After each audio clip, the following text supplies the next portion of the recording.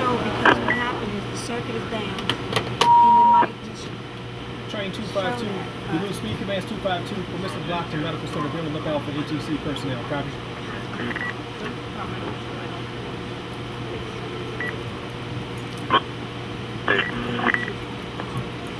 Train 252, track 1 approaching medical center. The new speed commands permissive block, platform 1 medical center.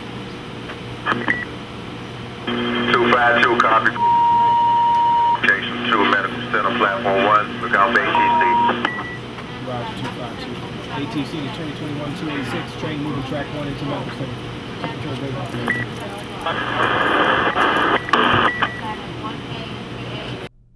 What you just heard was an actual conversation between a train controller and the train operator of a train getting ready to go through a track circuit which was turned off. The train controller gave the operator a permissive block. This means the track is clear, in this case to medical center, and the operator has permission to move through the area with no speed commands. You were watching exactly what one of Metro's train controllers see when a train is operating through a circuit that has been turned off. In the video, each segment of the dashed line equals one track circuit. The bad circuit is shown in red, and the train is shown as a large arrow with the train number inside. Watch the arrow as it travels through the red segment. At no time does the controller lose sight of the train. Since the June 22nd accident, we have been conducting a deeper analysis and more rigorous maintenance process for reviewing track circuits in our rail system. This is part 1 of the steps we're taking to meet the NTSB's recommendation to develop a real-time monitoring system of the train control system. This is the closest to real-time information that we are able to generate at this time until one can be invented. Within the past couple of weeks, we began running a computerized report twice a day to take a closer look at track circuitry.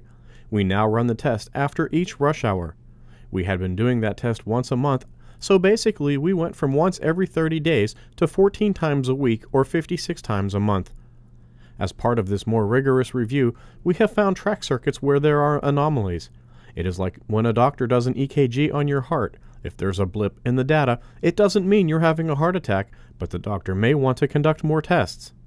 The process we have set up now is this. Engineers review computerized reports twice a day. If they see an anomaly, they call our operations control center and request an absolute block. This is when one train instead of 2 or 3 is allowed to move through a section of track. An absolute block remains until a crew can get to the work area and analyze the circuit. It may be a quick fix, or it may require more work. If that's the case, then trains will move through the area at restricted speeds. Sometimes they may turn track circuits off. Turning these circuits off increases the safety and protection that is afforded to our customers.